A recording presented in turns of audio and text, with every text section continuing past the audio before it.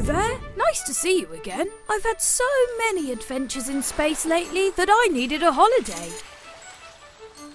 I like to relax on the beautiful beaches you have here on planet Earth. The sun makes it lovely and warm. I could easily spend all day here. But oh look, now the sun has gone. When the sun sets, it's night time. Look at all the stars in the sky. We can see thousands from here.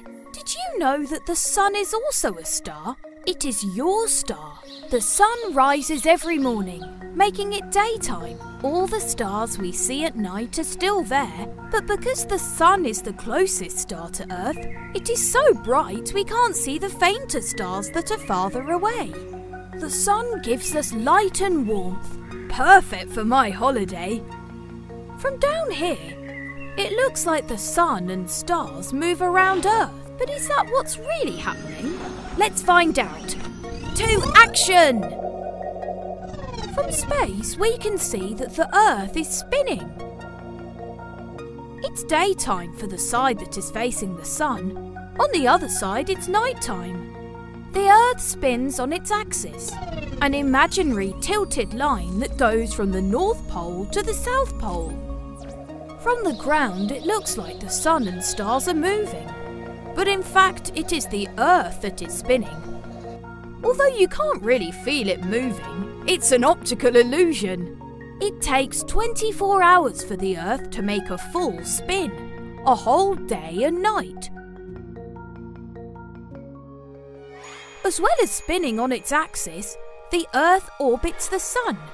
It takes the Earth 365 days and a quarter to make a complete orbit around the sun. So, every 4 years you add these quarter days together and have a leap year, which has 366 days. During this time, we experience different seasons on Earth. Why is that? When sunlight reaches our planet, it's more concentrated in some places than in others. In those places it's warmer, but because the Earth's axis is tilted, it's not always warm in the same place on Earth.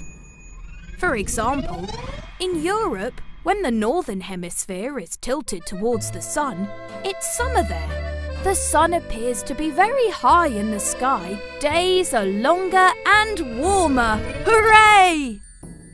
When the northern hemisphere is tilted away from the sun, it's winter there. The sun appears to be lower in the sky, so we get less light and less warmth. Not so good for beach holidays, but good for stargazing. Winter and summer are the other way around if you're in the southern hemisphere. Maybe I should take my winter breaks in Australia.